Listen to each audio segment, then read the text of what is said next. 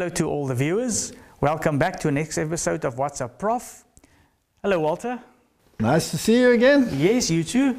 I see you're back in your checkers. You're smart today. Yes. Do you also look very smart today again? Thank you. Thank you for joining us. How was your week? It was hectic. I can't stand this lockdown anymore. It's too busy. Yeah, we are busy. Let's get right into it. Let's open up with a word of prayer. I'll pray. Again. You'll pray? Excellent. Our Heavenly Father, thank you very much for bringing us together again. We ask that the blessing be upon this discussion, and we also ask that you bless the viewers and that the Holy Spirit will enlighten us with everything. In Jesus' name, amen. Amen. What have we got today? Well, I thought maybe we can talk a little about the pillars of Adventism. Seeing that we've already discussed in previous episodes the spirit of prophecy and the Sabbath, but there's other pillars also that the Seventh-day Adventist Church stands upon. And there's a lot of opposition and misinformation about Seventh-day Adventists. And there's also ex-Seventh-day Adventists that make videos against Seventh-day Adventism. And maybe you can just elaborate a little bit for us on what these people say. Why do they have some truth in what they say? Yeah, this is a major thing. There are, as you say, web pages which which try to discredit what Adventism stands for. And it always boils down to the same basic things. And I do not doubt the sincerity of these people, and they feel they must enlighten the world, but they have serious misconceptions. Now, one of the big things, of course, is the sanctuary, the disappointment of 1844, the investigative judgment, and the perceived perfectionism when it comes to the law. And then, of course, they love to quote Ellen G. White on these issues and say, now, look here, this is what she says. And it is very easy to do that, by the way. And the issue of perfectionism is a major. And the issue of perfectionism has been a major throughout history. And we should not forget that. If the devil can use his tool to drive people into a self-sustaining religion, he will do that. Yes. Our religion is based on Christ. And our salvation is based on Christ. And as soon as we bring in an element of self in our salvation, then we get into trouble. But there's no doubt that Christ requires obedience. If you love me, you will keep my commandments. He who says he loves me and keeps not my commandments is a liar, and the truth is not in him. I have not come to abolish the law. And then he says, not one jot or one tittle will by any means depart from the law, disappear from the law. Nothing, not one jot or one tittle. So all of these verses tell us that obedience is a prerequisite.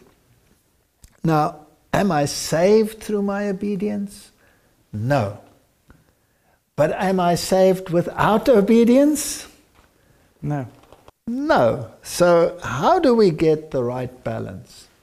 And I'm always stunned when I see how these people quote Ellen G. White and what they talk about and all of these issues. Let's just have a look at what the pillars of Adventism are that sets this denomination apart from all others. And, that's a good exercise. I think that was a good starting point. Okay. So I have a slide here, and it says, after the great disappointment, we can stop right there already. Yes. We're in trouble already, right? Yes. The great disappointment of 1844. Now, what had happened is they had studied. Now, not the Adventists, they didn't exist. No. Let's make this quite plain. Adventism evolved out of a great awakening movement. And there were two streams in this awakening. It was virtually a universal awakening, but particularly in the United States, there was what was called the Great Awakening. And the one stream was the evangelical stream, which believed in the temporal millennium of peace, where all the nations would be converted, and many were on board waiting for this millennium of peace on the earth. And then there was the other stream, which was basically from the Millerite movement, from William Miller, who studied the scripture and came to the conclusion, like many previous researchers had found, that this was not scriptural. And that there wouldn't be a temporal millennium of peace where the nations would be converted. It's almost like a second chance doctrine, right? And the scriptures clearly taught something else. The scripture taught that Christ would come with power and great glory, and that Jesus would come to the earth, and that the wicked would be destroyed at that coming. And there are numerous verses in the Bible which deal with that. Perhaps you can post one of the links on the Bible verses in sequence as to what happens. It's called History's Coming Climax. Yes, I'll post that. Post that one. And then the resurrection of the righteous, the translation of the living righteous, and together they meet the Lord in the air. They are taken away. So this concept, as opposed to a concept of a secret rapture and then a millennium of peace here on earth, where everybody will be converted, etc., etc., these two issues were in conflict. Now, it was based on the study of Daniel, the 2,300-day prophecy. And it has a specific starting date, 457 BC, when the decree went out that Jerusalem was to be restored. We're not going to do the Bible study. And when you work it out, it works out to 1844, when that time period ends. Yes. They made a mistake in their calculation because it went from 457 BC to AD. They miscalculated in terms of the zero, because you cannot count the zero. So it actually was not 1843, but that 1844. was the initial date was 1843. Correct, because they'd made a calculation error. And then, of course, Christ didn't come. And they didn't understand the wording of Daniel. Then shall the sanctuary be cleansed. And this started a whole investigation. Now, if you go to Revelation chapter 10, let's just go there.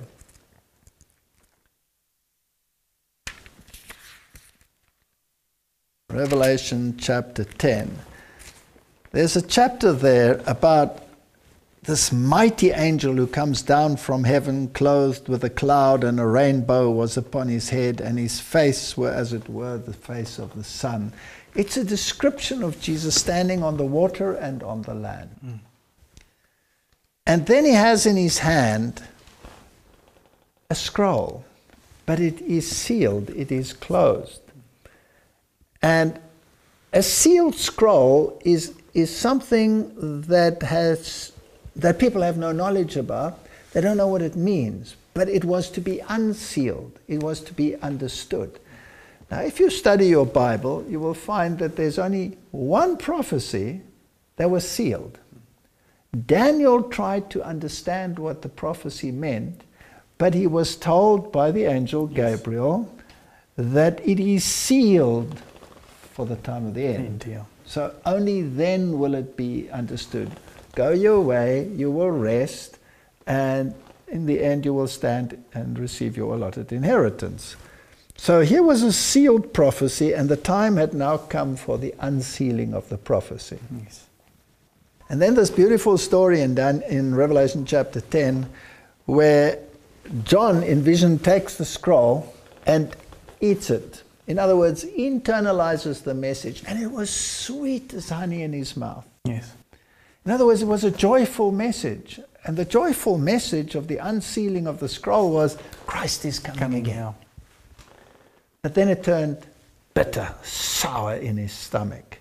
And there was a great disappointment. They thought the end had come, but the end had not come. And then they received the instruction, you must prophesy again.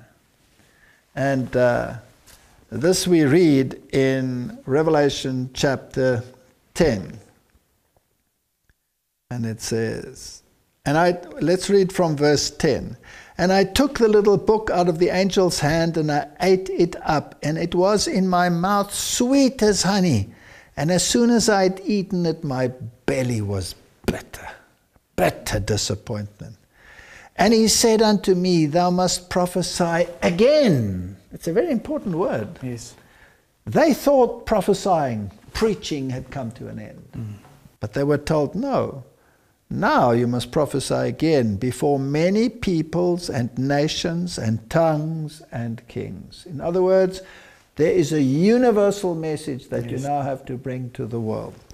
Now, what is that universal message? Where do we find similar language? We find it in Revelation chapter 14, where we have the three angels' message.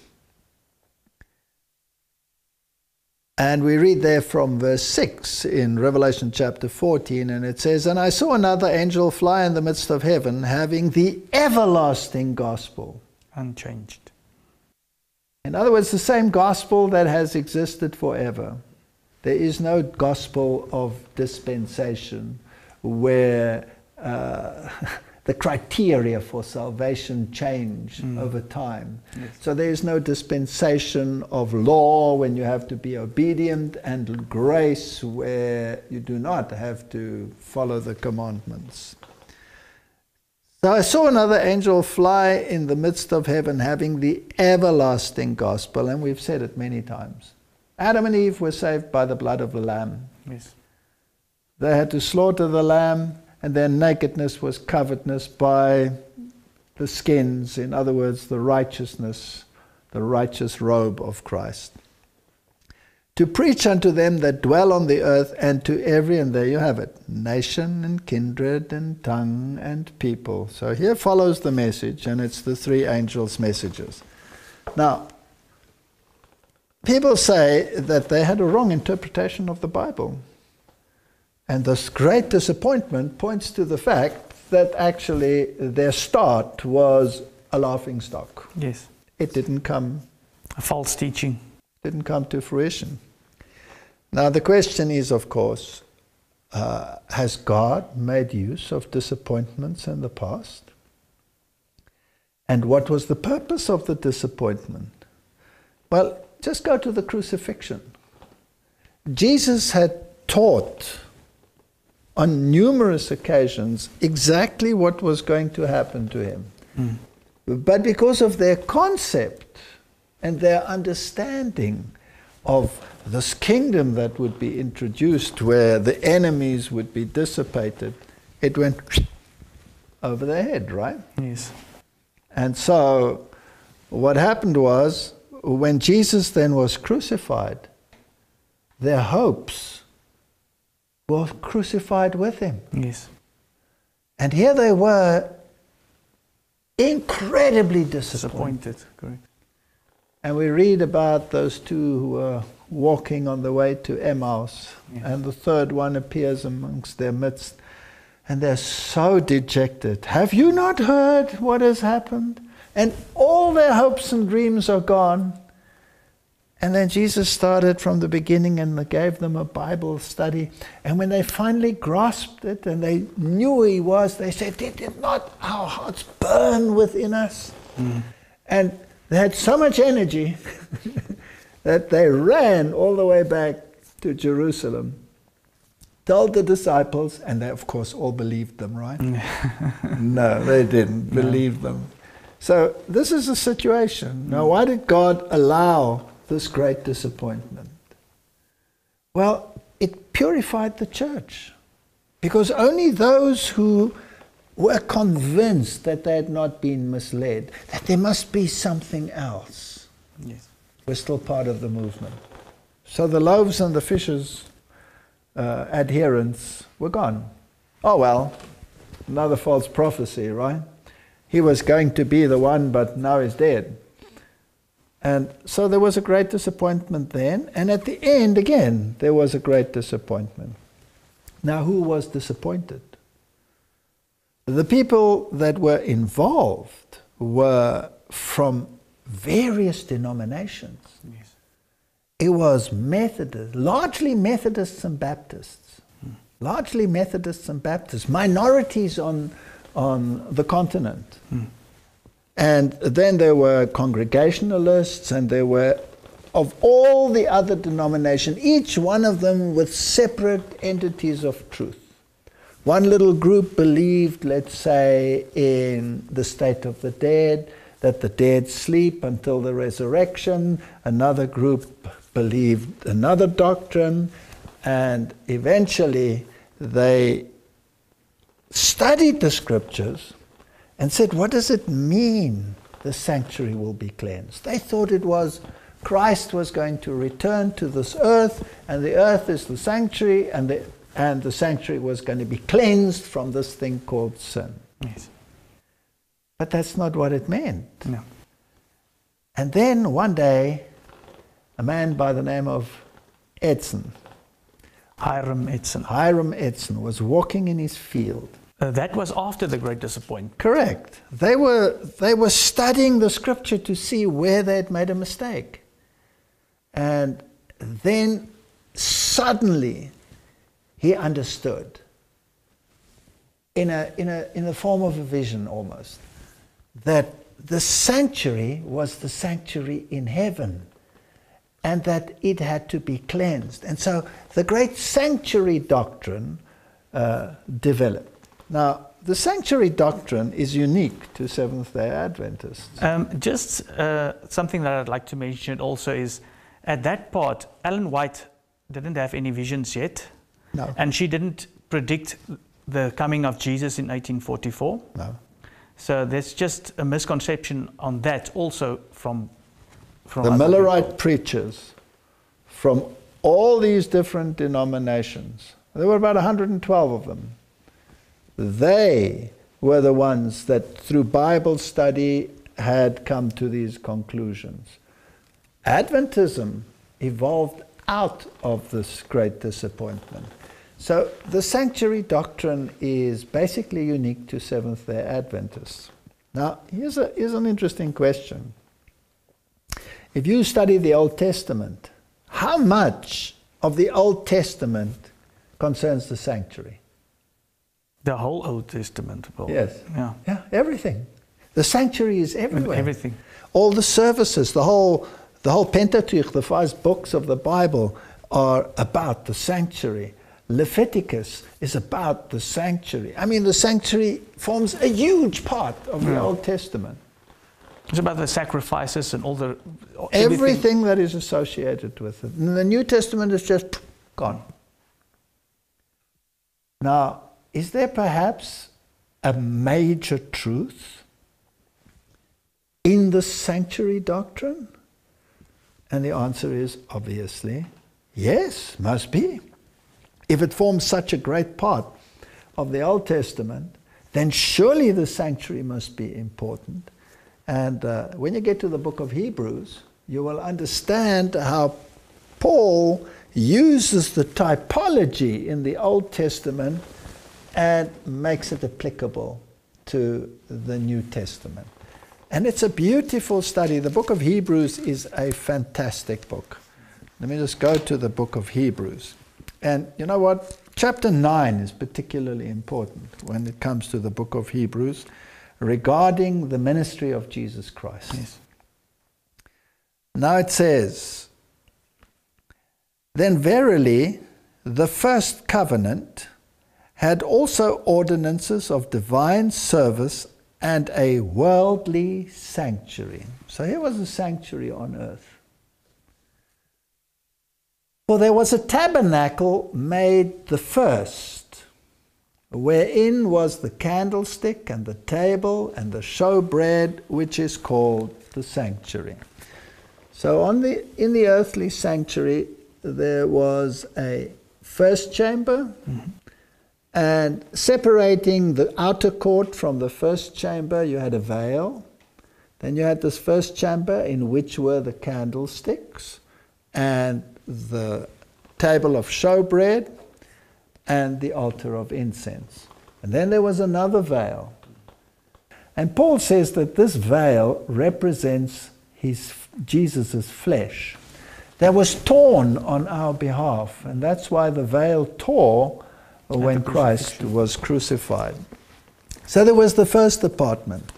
And after the second veil, the tabernacle, which is called the holiest of all. Now, this is very fascinating, because when we deal with the sanctuary doctrine, Adventism gets a lot of flack. Yes.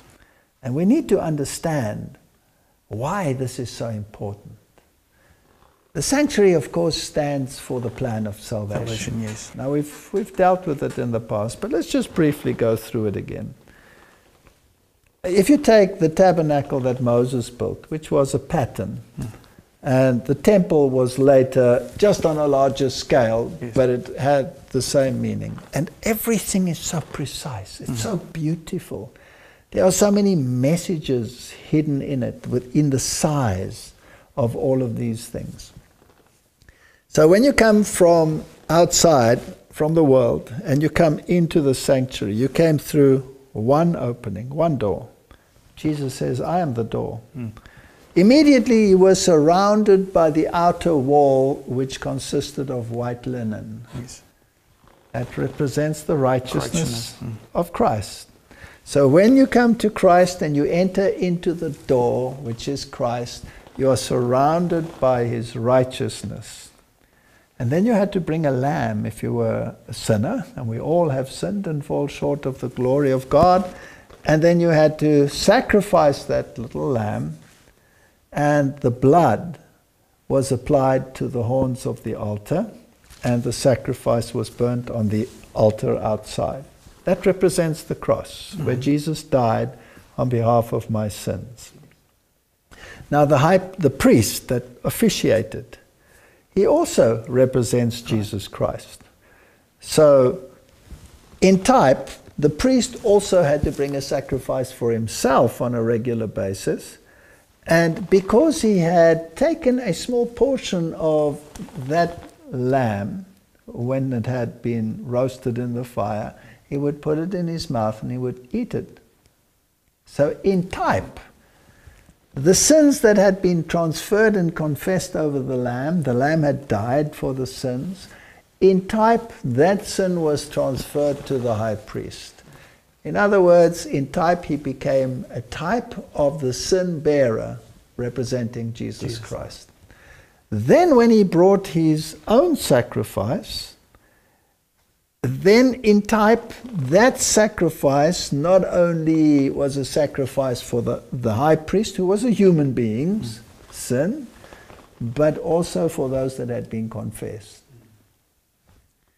And then he would take that blood and he would carry it into the holy place and apply it to the horns of the altar. Now in type, that blood was shed for my sins. So it is the record of sins. So in other words, all confessed sins are carried to the holy place and placed on the horns of the altar. Can we put that in modern language? Yes, please. All right, it's not a very good analogy, but let's use it as an analogy.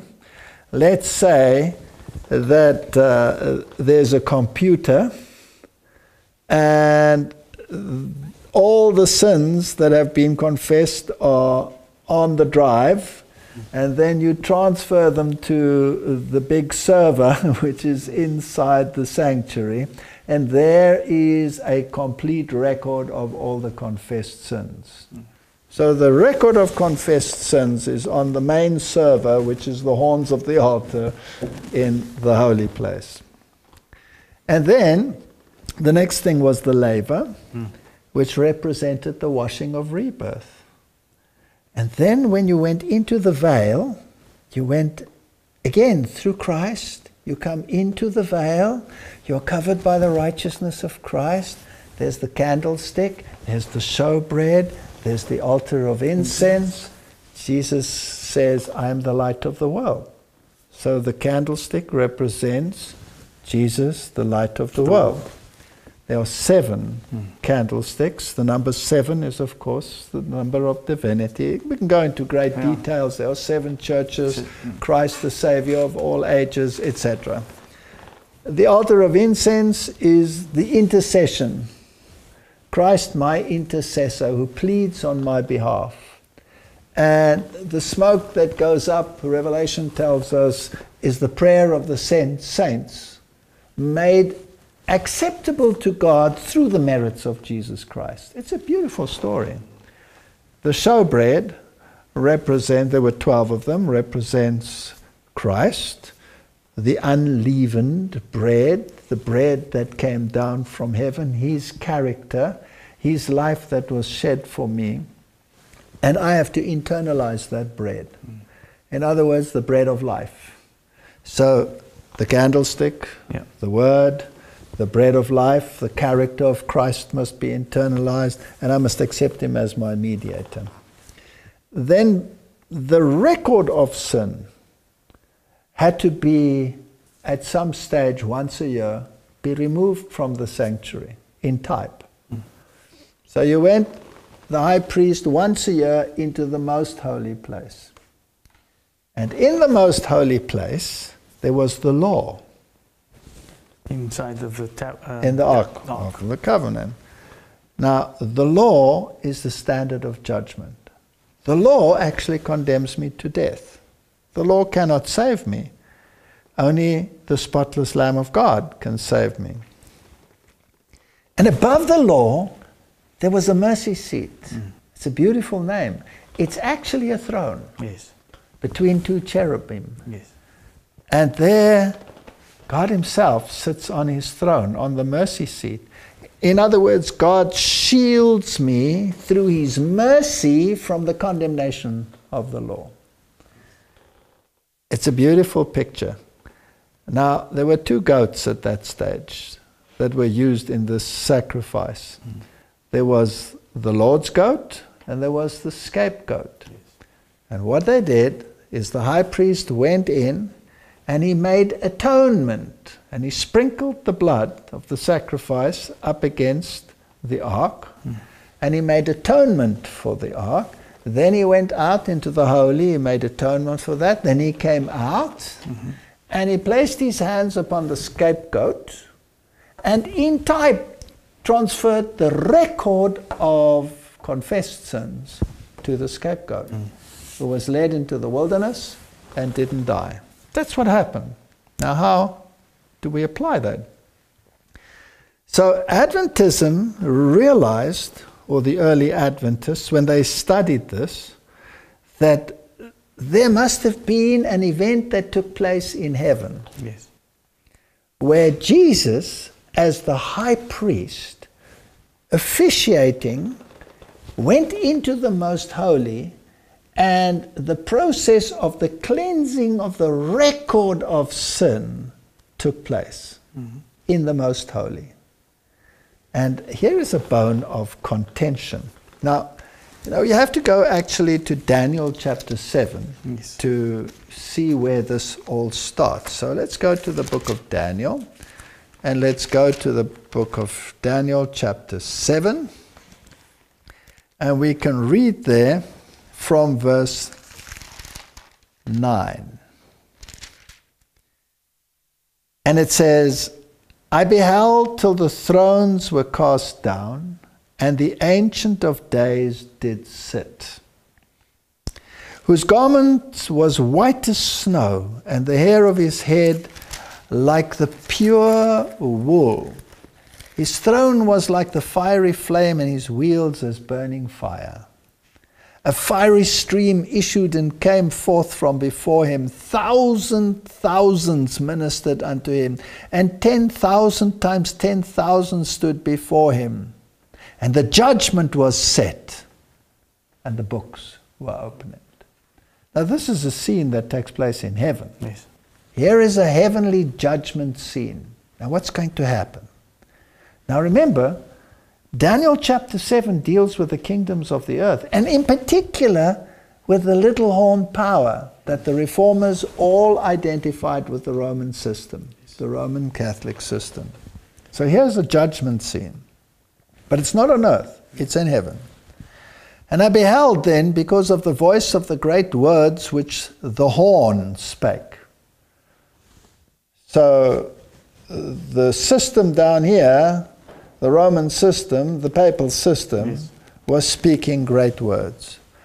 And I beheld, even till the beast was slain, and his body destroyed and given to the burning flame. So he watches the final stages of Earth's history. We are now in those stages.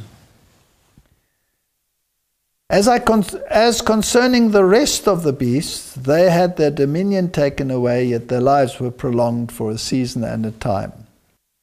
I saw in the night vision, and behold, one like the Son of Man, that's Jesus. In the King James, it's Son with a capital S. Came with the clouds of heaven, in other words, with the angels, and came to the Ancient of Days. He's coming to this throne room judgment scene. And they brought him near before him, and there was given him dominion and glory and a kingdom, that all people, nations, and languages should serve him. His dominion is an everlasting dominion which shall not pass away, and his kingdom that which shall not be destroyed. And then he receives the vision. So here's this judgment scene. Now, what happened there? Now let's go back to Hebrews chapter 9. So he describes this tabernacle, the earthly tabernacle, and he describes the first chamber, and then he describes the second chamber in verse 3, and he says, and after the second veil, the tabernacle which is called the holiest of all, which is the most holy, Hagia Hagion, is the original, which had the golden censer and the ark of the covenant overlaid around with gold, wherein was the golden pot that had the manna, and Aaron's rod that had budded, and the table of the covenant. In other words, the Ten Commandments. And over it the cherubim of the glory shadowing the mercy seat, of which we cannot now speak particularly. Now when these things were thus ordained, the priest went always into the first tabernacle, according to the service of God. But into the second went the high priest alone, once every year, not without blood, which he offered for himself and for the errors of the people. So that's what I explained, right? Yes. So he, in type, was the one who had internalized all the sins, typologically speaking, representing the great high priest Jesus Christ, who was the real antitypical, the great fulfillment of all of these types and shadows. The Holy Ghost, this signifying that the way of the holiest of all was not yet made manifest, while as the first tabernacle was yet standing. So the first tabernacle, the earthly one, was just a type. Yes. This is something that took place in heaven. Now, it amazes me that people say that Adventism talks about the sanctuary in heaven as though it didn't exist. Yeah. It's clear as crystal. Yes. Even if you read and you understand that Moses was shown the real one to make a duplicate of it. Exactly, and he was given exact measurements. Yeah, he couldn't make something if he didn't see it from somewhere. And it is a shadow of the real thing. And then it says in verse 9, which was a figure for the time then present. It was a shadow. It was a type. Yes. In which were offered both gifts and sacrifices that could not make him that did the service perfect. So this whole issue of perfection, that is such a constant bone of contention with the Adventist critics. It is clear that the gifts and the sacrifices, all your works, could not make him that did the service perfect, as pertaining to the conscience.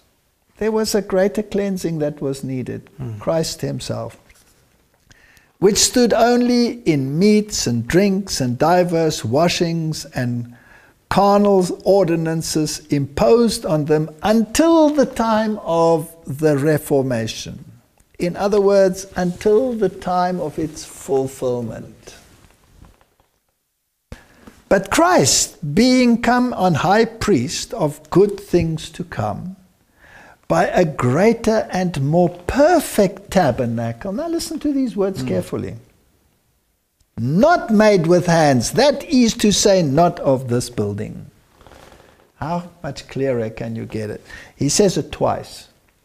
He says he's talking about this greater tabernacle, this heavenly one. And then it says, not made with hands. In other words, heavenly one.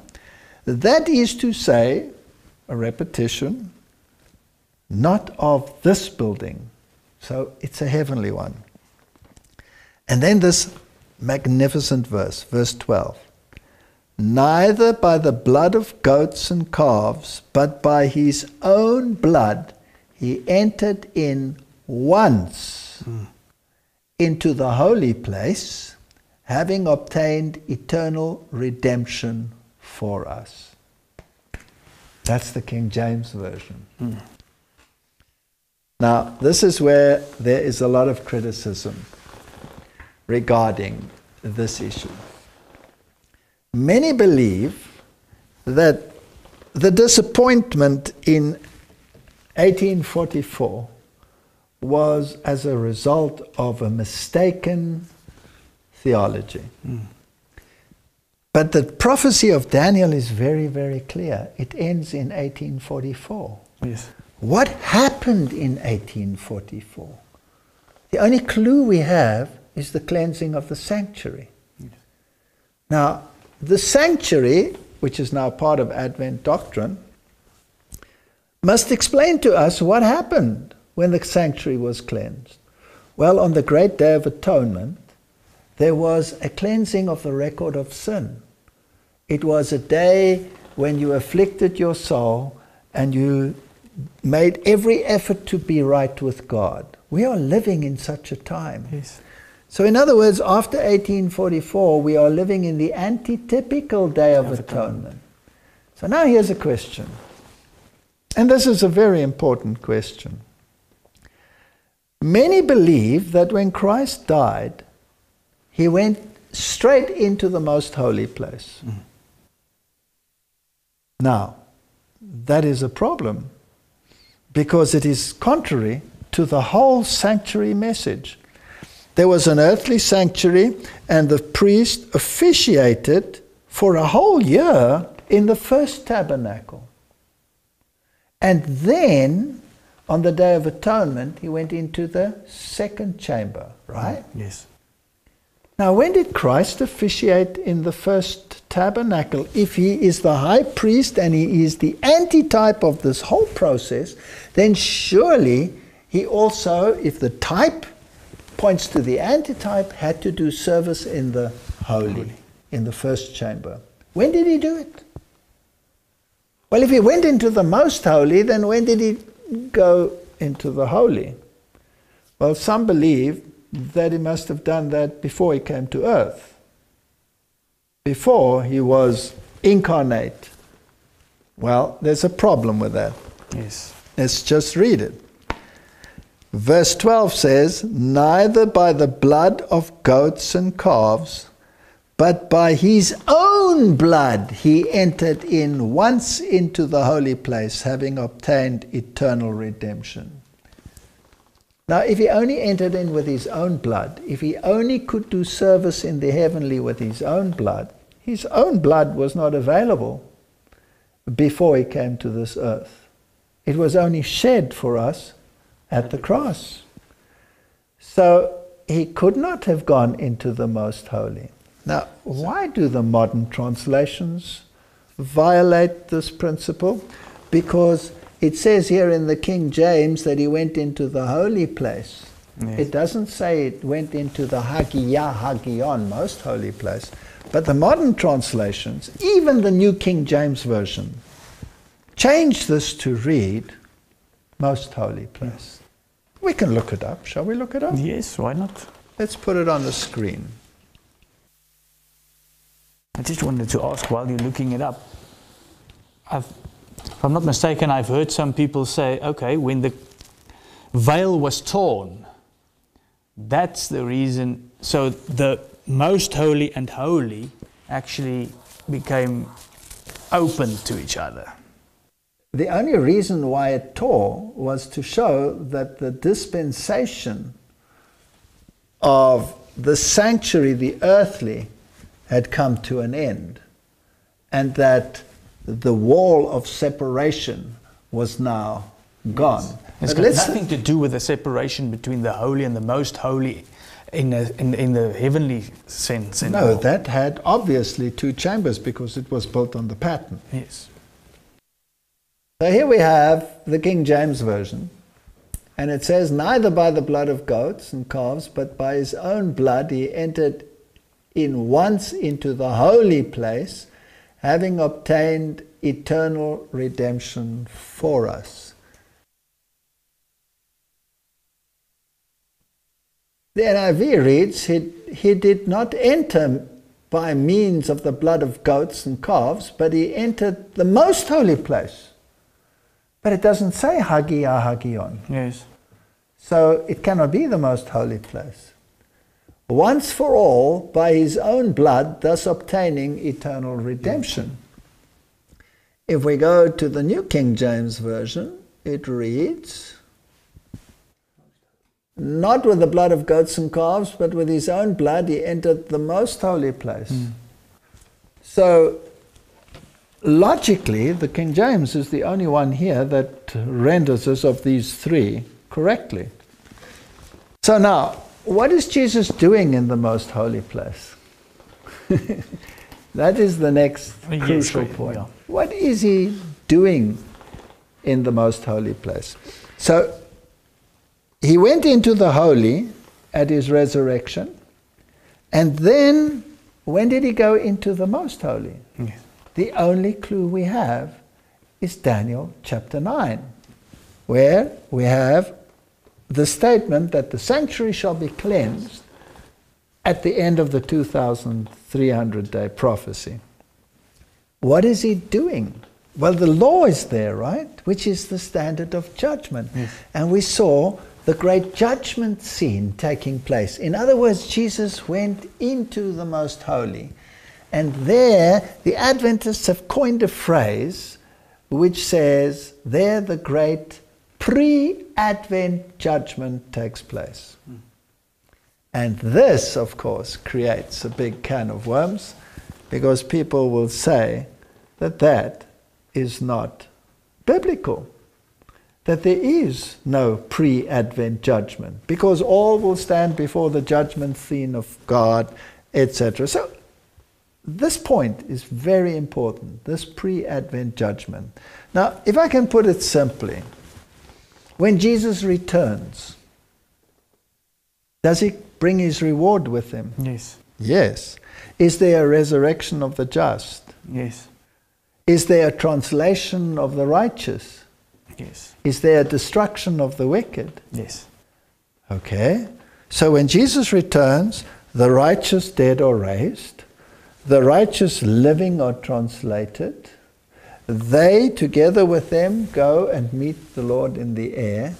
The unrighteous are not resurrected, they are only resurrected 1,000 years later, and the unrighteous living are destroyed. Correct? Yes. So there must have been a judgment. Yes. It must have taken place in heaven, right? Yes. So before he was officiating, and it tells us in Daniel chapter 7 that books were opened. In other words, a record of deeds and acts was investigated, and a judgment was made. The Bible is very clear. All judgment has been given to Christ. Yes. All judgment.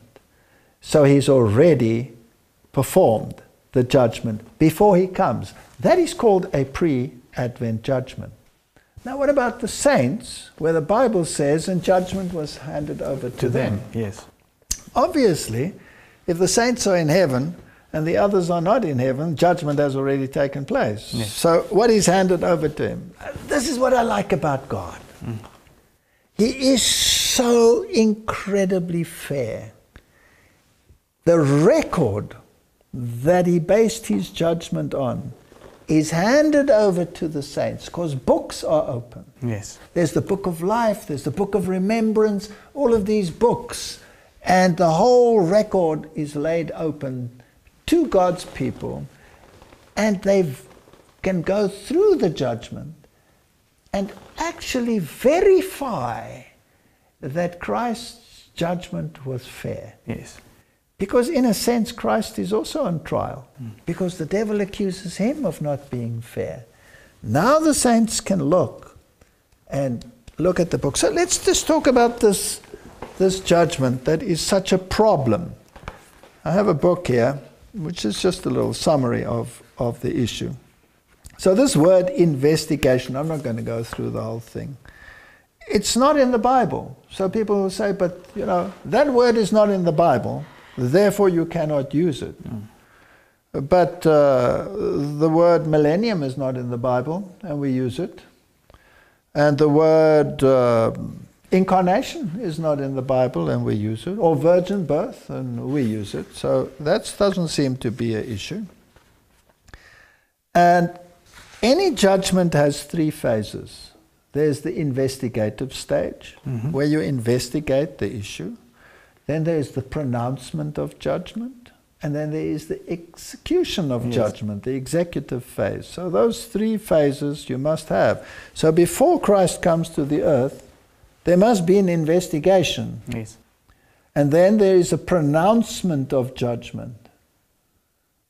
And then he says, let them that are wicked be wicked still, let them that are just be just still, etc. Yes. There's a pronouncement.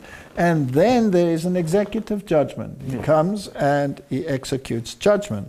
Now, let's be serious. We know there is a judgment. Ecclesiastes 12 verse 13 and 14, Hebrews 9 verse 27 tell us clearly that there is a judgment.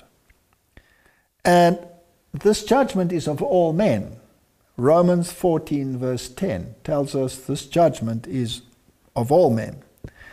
And there is a judgment of the righteous and the wicked. Ecclesiastes 3 verse 17. So there is a judgment. There will be an investigation of all the cases, and we read that in Daniel 7 chapter 10. And Luke chapter 20 verse 33 confirms it. So there's going to be a judgment. And then there's the pronouncement of the verdict, which you read in Revelation chapter 22, verses 11 and 12. And then there is the execution of the judgment, which we read in Revelation 20, verses 11 to 15. So all of those phases are there. Now, as we've already said, the righteous are declared worthy. Now, this word is very interesting.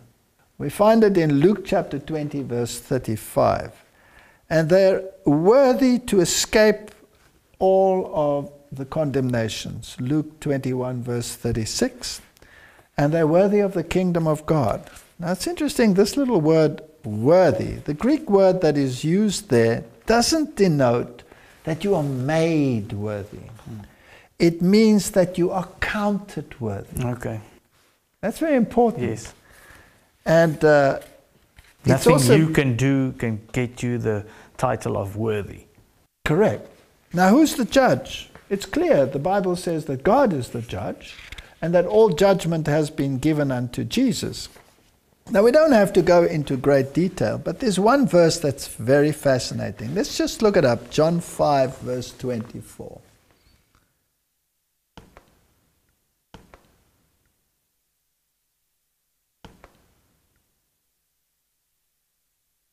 And it reads as follows.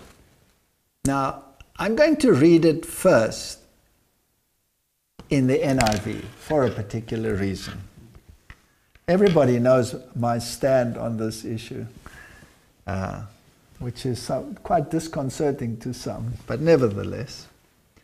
John 5 verse 24 in the NIV reads as follows. Very truly I tell you, whoever hears my word and believes him who sent me has eternal life and will not be judged, but has crossed over from death to life. So you're not going to have judgment upon pronounced on this is a problematic verse, because we've just seen that all will be judged. Yes. Everyone. Every single one. And there are numerous verses, and I mentioned them just now. So you will not be judged. In other words, all you have to do is believe. Mm-hmm. And this is not biblical. Yes, you have to believe. But if you believe, and if you trust God, and if you love Him, then what? Keep His commandments. Then we'll keep His commandments. Now, you know what? This concept that all you have to do is believe, and then you are saved. Why is it not biblical?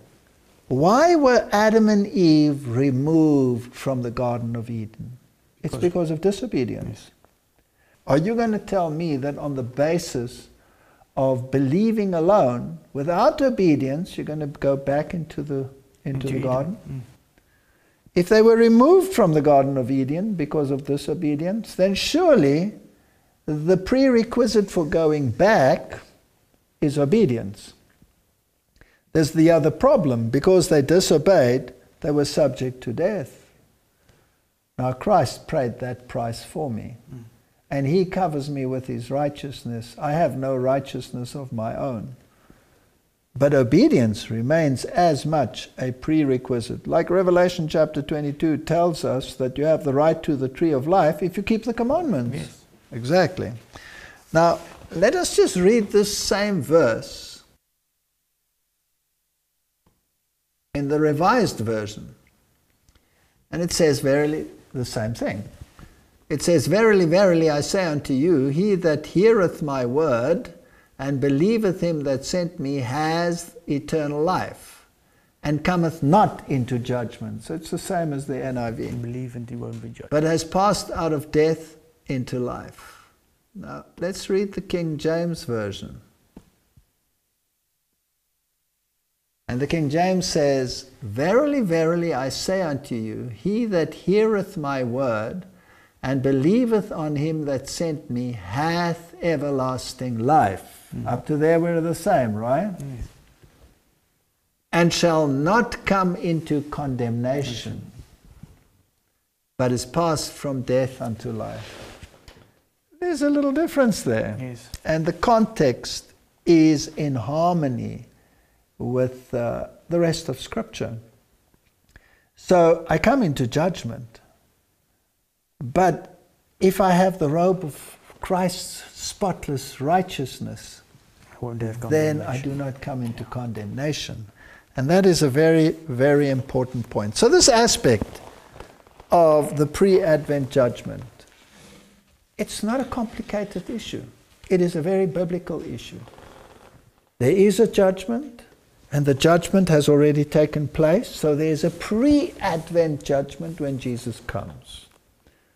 Now, if my record of sin was in the sanctuary, then that record is a record of confessed and forgiven sins through the intercession of Jesus Christ. And therefore I want my sins to be recorded in the sanctuary. Because if they're not recorded, Yes. if I haven't confessed them over the Lamb, they're on my head. Yes. And the wages of sin is? Death. Death. So I have to believe in Jesus. I have to believe in his atonement. So it is not a false doctrine to believe in the sanctuary doctrine. It's a biblical doctrine. And Jesus went into the holy after his resurrection because that's when he had his own blood.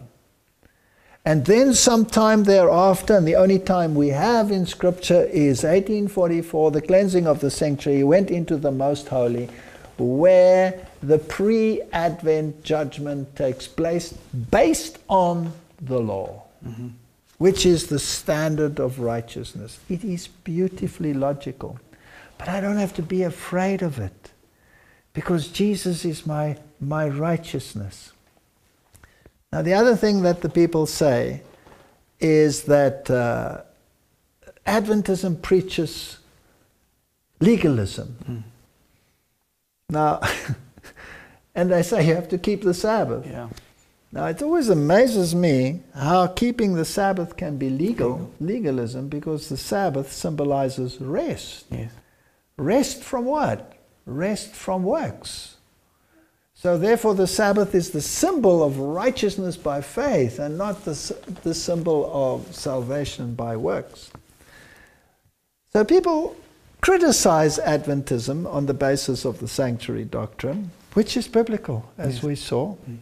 It's a beautiful doctrine of the plan of salvation. They criticize them on the basis of the pre-Advent judgment, which says that the beautiful promise that if you are in Christ, you do not come into condemnation.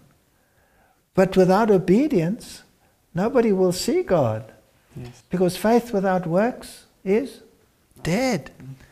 Now, these critics also take statements out of Ellen G. White and say that they prove by this that Adventists believe in salvation by the law. And they believe that they can become sinless and perfect. And they quote quotes from Ellen G. White. And some of them might appear as if they are actually saying that. But now let's get real. Let's go to the Bible first. Let's talk about, the Bible says, "Be ye perfect as your Father in heaven is perfect." That's a scary verse. Yes. It tells me that I must be as perfect as my Father in heaven is perfect. Then you have the counter verse, which you find in John, and he says, "He who says he is without sin is a liar, and the truth is not in him." So now, two verses. One says I must be perfect, like my Father in heaven is perfect. The other one says, if I say that I am perfect, like my Father in heaven is perfect, I'm a liar. Excuse me. How do we reconcile those two? I can do the same with Ellen G. White. Yes. I can take all the quotes where she talks about perfection and put them in a list and say, that's what Adventism teaches. But if I don't balance it with the statements which say that I cannot be sinless, then I have the same impasse as I have now here with the Bible. And it's very easy to do. Yes. Now, how do I reconcile two verses that are so diametrically opposed to each other? In Christ. Because I can be perfect, like my Father in heaven is perfect, if I am covered by the perfect robe of his righteousness. Yes. But that doesn't make me any less sinful in my nature. And that is how you reconcile it. And that is how you must read the spirit of prophecy. Now, this debate doesn't only rage within Adventism, it raged since the beginning of the world. There were those who said, I'm saved by my works. Cain. Yes. And there were those that said, no, I'm saved by the sacrificial lamb that shed his blood for me. Abel. This dichotomy has been going on for a long, long time. If you go to Matthew 24, the greatest condemnation that Jesus ever expressed, woe to you, was against two groups, the scribes and the Pharisees. And there the same issue of salvation by works was a central part. It raged then, and it rages today. Don't say to the public, this is a war within Adventism, because it's not true. There is a war in Adventism, but it's not only in Adventism.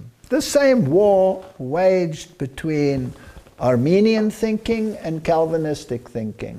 It has come a long, long way. My wife put together a document where she took the statements from the Spirit of Prophecy to show what the real teaching is, and that it is in perfect harmony with "Be ye perfect," and "He who says, I am without sin." Perhaps we can look at a few of those quotes. You can. I think that would make the issue quite clear. Let's just go there. We're not going to discuss the whole document. Just a verse here and there, or a quote here and there. I'll make it available. Please append it. Yeah. Make it an appendix so that people can study it for themselves and see what the issue is. Let's look. Here's a quote from the Acts of the Apostles. True sanctification comes through the working out of the principles of love. God is love, and he that dwelleth in love dwelleth in God, and God in him. 1 John 4 verse 16. The character will be purified, elevated, ennobled, and glorified. All the reformers taught that. This is not unique to Ellen G. White. Wesley taught this. Those who would gain the blessing of sanctification must first learn the meaning of self-sacrifice. It is the fragrance of our love for our fellow men that reveals our love for God. It is a patience in service that brings rest to the soul. These are beautiful statements. Now, when we talk about perfection, she makes a very clear distinction between perfection and sinlessness. Remember, be ye perfect as your Father in heaven is perfect. And he who says he's without sin is a liar. And it is so easy to quote one section without quoting the other one. She says, we must strive daily against outward evil and inward sin. If we would reach the perfection of Christian character, there is a war going on in our members. She says it is a constant warfare against the slavery of passion. She says we must be perfect Christians, deny ourselves all the way, along tread the narrow, thorny pathway that our Jesus trod. And then if we are final overcomers, heaven's sweet will be cheap enough. Here's the emphasis on the perfection.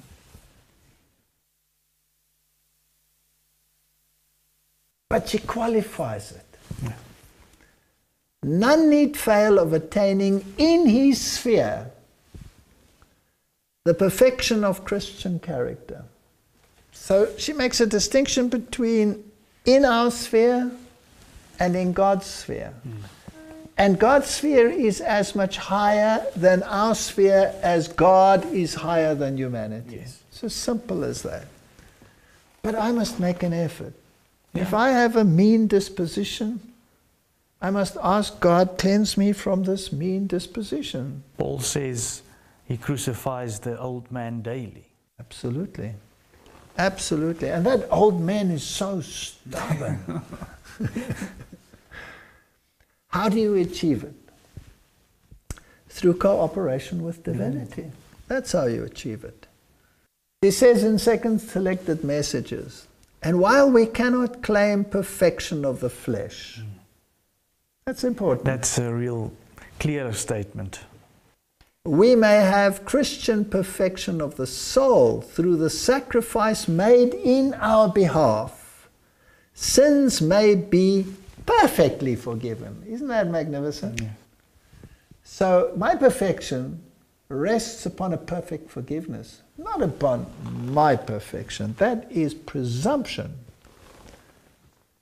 Our dependence is not in what man can do, it is in what God can do for man through Christ. Through faith in his blood, all may be made perfect in Christ Jesus. Thank God that we are not dealing with impossibilities. We may claim sanctification. We may enjoy the favor of God. We are not to be anxious about what Christ in God thinks of us, but about what God thinks of Christ, our substitute. Now, surely this takes away the fear of the pre-Advent judgment. The pre-Advent judgment is not as it is portrayed out there in the world. A guillotine that is just waiting to chop off your head. Ha ha, I caught you, it's in the book of record. No. It says, covered by my blood. And his imperfection is covered by my perfect righteousness. That is good news. Yes. In other words, you do not come into condemnation, but you surely come into judgment. Yes. Now, A judgment is actually good news. absolutely. Absolutely. Christ, my intercessor, interceding on my behalf. Is that not good news? Of course. And that's the way you can get to heaven. Without that, there's no way. Now take an earthly tribunal. You sit in fear and trembling of the judge who's going to come out and condemn you. This judge has never made a mistake. And then the beautiful thing is, he's also my advocate. He is my advocate. Where on earth can I have a judge who's also my advocate? And an advocate who has never lost a case. The judgment is good news. It's nothing to be afraid of. Thank God I have a judge. But my sins have to precede me into the sanctuary. Yes. In other words, Peter said, when they said, what must we do to be saved? His first words were, Repent. repent. Yes. What does it mean to repent? Acknowledge. Turn around, go the other way. So I've been on a path of perdition, turn around, Go the other go way. the other way. And go and sin no more. That is a true biblical doctrine. Here's another statement from the Acts of the Apostles. John did not teach that salvation was to be earned by obedience, but that obedience was the fruit of faith and love. If we abide in Christ, if the love of God dwells in the heart, our feelings, our thoughts, our actions will be in harmony with the will of God. The sanctified heart is in harmony with the perfect law of God. But then she qualified it, in my sphere, within my capability. Now when it comes to sinless, there's another story. So when it comes to perfection, she says, yes, we can be perfect. But she qualified it through the robe of Christ's righteousness, right? Yes. Let's have a look at sinlessness. God could have proclaimed his truth through sinless angels. Angels are sinless. Heavenly angels, not fallen angels. Yes. And Jesus, he, the sinless one, was treated as we deserve, that we, fallen and sinful, might be treated as he deserved. Jesus is sinless. He refers to him as the sinless one, the perfect one. He led a sinless life. Before the fall, Adam and Eve were sinless. That's the only time. Again from the book, The Acts of the Apostles. Let those who feel inclined to make a high profession of holiness, look into the mirror of God's law. As they see its far-reaching claims and understand its work as a discerner of the thoughts and intents of the heart, they will not boast of sinlessness. If we say, says John, not separating himself from his brethren, say that we have no sin, we deceive ourselves and the truth is not in us. If we say that we have not sinned, we make him a liar and his word is not in us. If we confess our sins, he is faithful and just to forgive us our sins and to cleanse us from all unrighteousness. She says, not a soul of you has holy flesh now. No human being on the earth has holy flesh. It is an impossibility. It's pretty clear. Yes. But she gets even stronger. How long will I have this nature? So long as Satan reigns, we shall have self to subdue. Besetting sins to overcome, so long as life shall last, there will be no stopping place, no point where we can reach and say, I have fully attained. You know, we have people in the world that say that they are holy and sinless. Sanctification is the result of lifelong obedience. She goes so far as to say, perfection exists only in our imagination. Can you see how you can quote the texts and distort her writings? People are always amazing me how they deal with these issues. She wrote to one brother who claimed that he had now finally reached this sinless state. And I must quote this one. It is a beautiful statement. She says, some of them have even reached the almost hopeless position that they cannot sin. These, of course, have no further use of the Lord's Prayer, which teaches us to pray that our sins may be forgiven, and but very little use for the Bible, as they profess to be led by the Spirit. What a terrible deception. They think they are complete in Christ and know not that they are wretched, blind, miserable, poor, and naked. That puts it beyond a shadow of doubt. I can use her writings to give such a distorted view that it would appear as if Adventism teaches Christian perfection through perfect obedience to the law. That's legalism. Yes, and that's the picture that the world has of Adventism. Absolutely. They think we say that you have to keep the law to be saved. Correct. But in fact, that's totally misconception of what Adventism says. So let's just repeat this again. Can I be saved by my obedience to the law? No. Can I be saved in my disobedience, by willful disobedience of the law? No. No. So there's a coin, there's one side of the coin and there's the other side of the coin. And that is why you have to reconcile Paul and James. Yes. And Martin Luther, when he discovered the great doctrine of justification by faith, he was so overwhelmed. Because remember, he came from Catholicism. I came from Catholicism too. And Martin Luther used to chastise himself. He used to whip himself.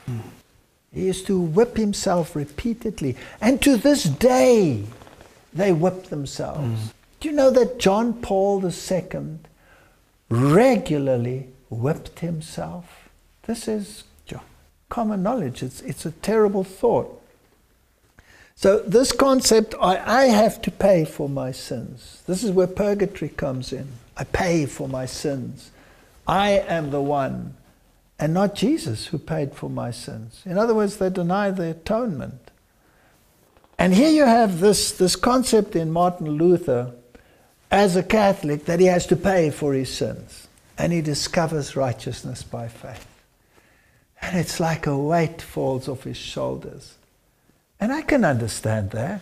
He was so overwhelmed with the beauty of the gospel of salvation. It is the righteousness of Christ that saves me. And he called it an alien righteousness. He said, it's not a righteousness that I have of myself. It is an alien righteousness, one that comes from outside of me. It is the beautiful righteousness of Christ that covers me. And then he read in the book of James that faith without works is dead. Yes. Show me your faith without your works, and I will show you my faith by my works, says James. And Martin Luther says, this book doesn't belong in the Bible. He called it an epistle of straw. But he translated it. Yeah. But he didn't like it. It didn't fit into his newly discovered beautiful truth of righteousness by faith. And he actually said to his students, here is my doctor's hat. You remember in the old days they wore this little funny little doctor's hat? And he took the doctor's hat and he put it on the table. And he said, anybody who reconciles Paul and James can put that hat on his head. They'll get a doctorate, right? Yeah. And there it lay. Nobody took it. It lay there for I don't know how long. And one day Martin Luther walked back into the class. He picked up his doctor's hat and he put it on his head. So what had he done? He reconciled it. He reconciled it. Yeah. He thought it through. The dichotomy. And the dichotomy is simple. I'm not saved by my works. But my works are a consequence of me being saved. Yes. Because I love God, I come back into harmony. Now if Martin Luther reconciled it, then so must I, and so must you. And that is Adventism. So I think we only came through the sanctuary doctrine. It's biblical. Yes. Would you agree? Definitely. There is it's a beautiful doctrine. There is a sanctuary in heaven. Absolutely. There is a first chamber and a second chamber. Christ could only enter in with his own blood. Yes. So when he had his own blood, which chamber did he go into? The holy. The holy. At some stage later he must have gone into? The most holy. Is there a judgment scene described in heaven where the judgment begins and the books are being opened? Yes. A pre-Advent judgment, which takes place in heaven, because he came to the Ancient of Days, not to the earth. Yes. And then, what happens then, when that judgment is over? He comes back with his execution. With his executive judgment. And then he hands it to the saints for verification, to show that he was fair. And is it good news or bad news, this judgment?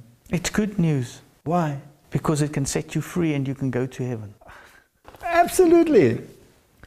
And why can you be set free? What is the condition? What did Peter say? What was the condition? When they said, what must we do to be saved? What did he say? Repent. And? Be baptized. Be baptized for the washing away of your sins. Yes. It's an amazing doctrine. And how many people accepted the invitation on that day? 3,000. 3,000. 3,000 accepted that invitation on that day. Yeah. Washing away your sins. What is a sin? Transgression of the law. Transgression of the law. The law is the standard. Who covers me for my unrighteousness? Jesus.